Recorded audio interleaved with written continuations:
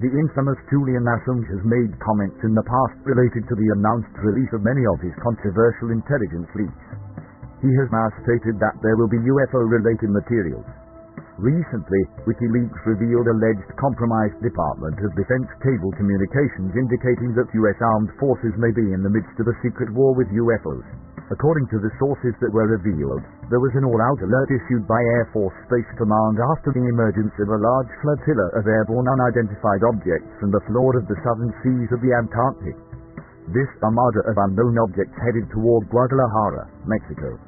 It is said that Julian Assange has been falsely accused of sexual assault charges by authorities in Sweden, which resulted in his arrest in Great Britain. That one of his accusers, Anratin, has fled and is presently in hiding among the Palestinians, is a strong indication that the charges, according to those familiar with government tactics, is a ploy to silence Assange's evidence.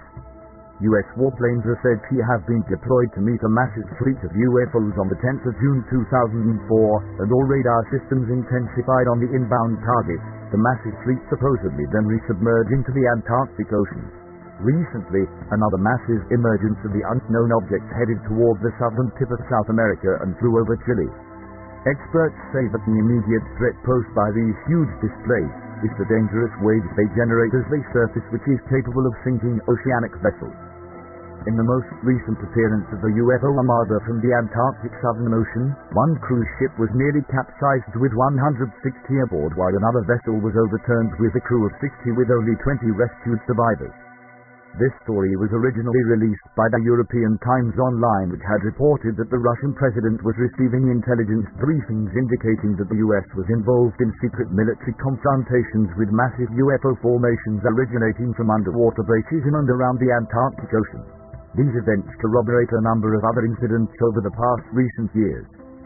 In 1991, a wave of UFO sightings swept over Mexico City during the widely awaited eclipse. The luminous objects were recorded by many handheld video cameras owned by citizens and offered to TV news crews. In October 13, 2010, the dramatic appearance of UFO activity over New York City caused the Air Force to shut down air traffic over the city for 24 hours. Thousands of witnesses stood spellbound as they watched UFOs in the skies over the city. Commonly known as unidentified submerged objects, UFOs, there have been numerous reports over the last 4 decades of startling appearances of underwater objects suddenly emerging and harassing ships and aircraft.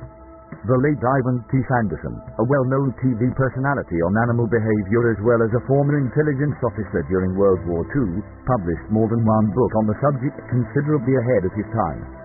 Friends close to him allege that he never gave up his research on UFOs and may even have been viewed as a dangerous nuisance by his former espionage employers.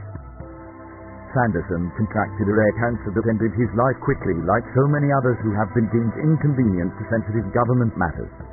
A massive sighting of UFOs terrified several people on the California coast. Police received phone calls from frightened citizens telling them of bright objects emerging from the Pacific and flying into the night sky at rapid speed. There is a very curious and questionable history of Navy involvement and lost aircraft over the Antarctic continent that compels me to look further. I will keep you all posted. Thank you.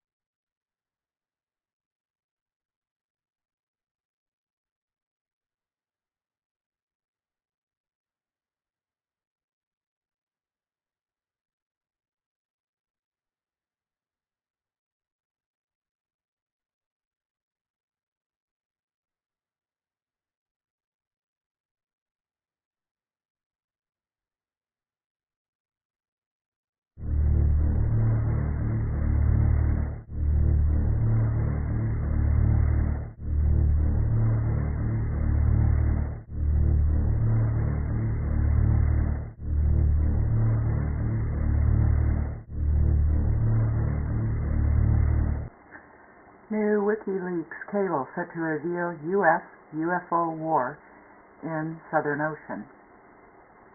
This is dated April 14th, 2011. A new report circulating in the Kremlin today, prepared for President Medvedev by Russian space forces, VKS 45th Division of Space Control says that an upcoming WikiLeaks release of secret U.S. cables details that the Americans have been engaged since 2004 in a war against UFOs based on or near the continent of Antarctica, particularly the Southern Ocean.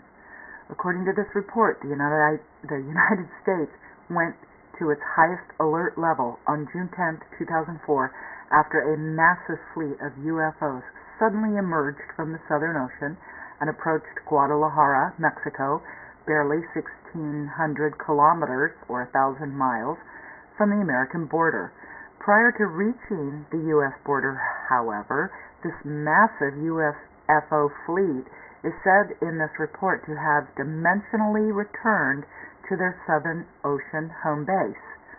The fears of the Americans regarding these Southern Ocean UFOs began, this report says, during the unprecedented events of July 11, 1991, which is actually referred to as 7/11, when during the solar eclipse, these mysterious aircraft appeared by the hundreds over all of Mexico. Even their capital city. Most notable about the events of 7/11 were that as millions of Mexicans were watching on their televisions the national broadcasts of these UFOs over Mexico City, the American media refused to allow their people to view it. Well, let's get that straight. It's not the media, it's who controls the media and who owns the media. Since 2004, this report continues. Fleets of Southern Ocean UFOs have continued to emerge from their bases, with the latest such event bringing this Friday past when another of their massive fleets was sighted over the South American nation of Chile. The immediate danger to our world when these massive UFO fleets emerge from the Southern Ocean, this report warns, are the massive waves caused by their sudden eruption from what are believed to be their underwater base or bases. In the past week alone, the WIKILEAK 2, an Antarctic cruise ship with 160 people on board, was nearly capsized when hit by waves generated by these UFOs emerging from the Southern Ocean, and just today the #1 Insung has been reported sunk, with only 20 of its 42-member crew saved due to the same cause. Interesting to note in this report is it's confirming our October 14th report, U.S. shuts down New York City airspace over UFO threat, that these same Southern Ocean UFOs were responsible for the closing of the airspace over New York City this past fall, October 13th, when they appeared openly and were witnessed by tens of thousands of people, and which coincidentally occurred during the same time frame as the mysterious crystal skulls of the ancient Southern American peoples were being exhibited there too. Even more interesting to note is that the mysterious earthquakes being reported in the Gulf of Aden, where another extraterrestrial event is currently ongoing, and we had reported on our December 1st report, Mysterious Vortex warned is creating global weather catastrophe, are now being reported occurring in the Southern Ocean too.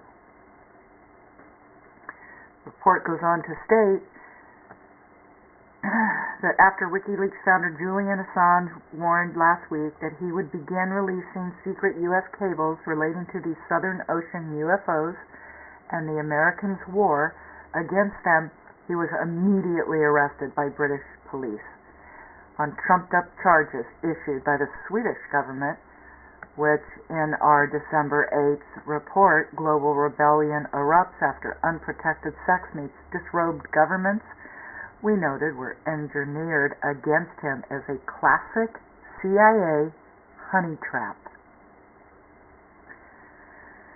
Okay, I won't go into any more about that, but just thought that was interesting. You know, I'm so sick and tired of having to read things that are being reported in other countries. And here we think that the United States is the best country on the planet, the best country in the entire planet. And we have been lied to and dummied down, and right now we're sheep to the slaughter. We're giving every country on the planet all of our money that we have worked hard for. People are killing themselves because they have lost their homes. People are having to move back in with their antique parents because they don't have anywhere to go with full families. Alcoholism is up 500% in the United States because people are getting little glimpses of how they've been betrayed and how there is no justice. We have open borders that are being supported by the government. They're even paying them to bring trade of trucks from Mexico up into the United States. I mean, that's all fine, but these trucks, they don't have any kind of smog requirements in their country or nothing. So our government's giving each truck that brings in a load of drugs or whatever the hell they're paying them to bring here, drugs, they're paying these guys $10,000 per truck so that these trucks will meet U.S. standard requirements for vehicle emissions. I mean, it just goes on and on and on and on.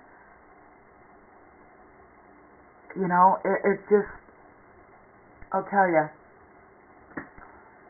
I've known this stuff since I was a kid. I never got into politics because I knew as a little girl, a little child, when the President of the United States had his head blown off, I knew that there was something wrong. There had to be a reason why that was happening, because he was a nice guy.